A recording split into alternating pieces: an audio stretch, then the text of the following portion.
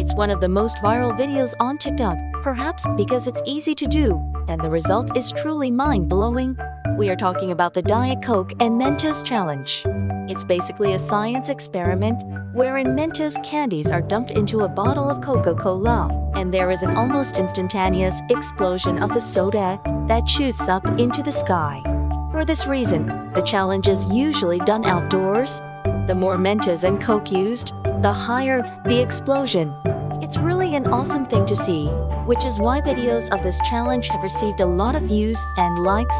It is also for this reason that the idea was incorporated in the 2012 computer animated comedy Wreck-It Ralph. In the movie, a major character, Vanellope von Schweetz, lives inside Diet Cola Mountain, whose roof is filled with stalactites made up of Mentos candies. From time to time, some of the candies will get unstuck and plunge into the Diet Cola pool, causing minor eruptions. But during the climax of the movie, the hero Ralph collapses the entire roof of the mountain to create a very large soda eruption that kills the villain called Turbo and his insect monsters, the cyborgs. That eruption scene was truly a sight to behold. So why does Diet Coke behave this way in the presence of Mentos? We have got the explanation. But first, don't forget to like this video and to subscribe to our channel.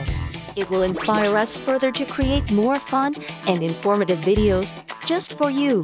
Actually, it's not just Diet Coke that will explode with Mentos candies. Any carbonated beverage will behave the same way, although at a lesser degree. But what causes this? Is there something in the candies that causes a chemical reaction with the soda? Just like what happens when you mix together vinegar and baking soda? Experts who have studied this challenge say no chemical reaction happens here.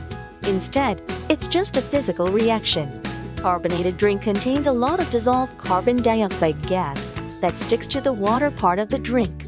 Inside the bottle, which has been pressurized, the gas maintains its bond with the water as it can't escape. But when you pour the soda into a glass, some of the gas escapes, and it manifests as foam. The rest of the gas is kept with the water due to the water's surface tension.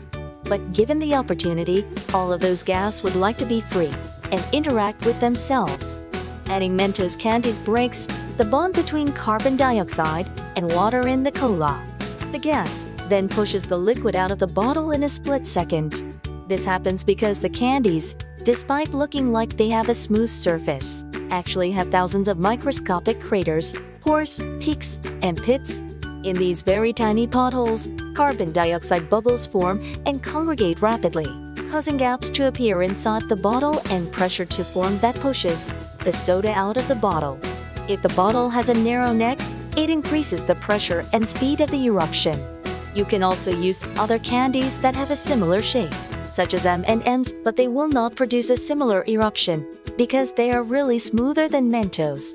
Basically, it's those peaks and valleys on the candy's surface that allow carbon dioxide bubbles to form very quickly that leads to a great explosion. So that's why Mentos causes Diet Coke to explode. How come Diet Coke tend to produce a bigger explosion compared to any regular soda? The reason is because of aspartame. Instead of sugar or corn syrup that regular soda has, Diet Coke has this ingredient that is more efficient in lowering the surface tension of liquid. This means the carbon dioxide gas can escape more easily when Mentos candies are added.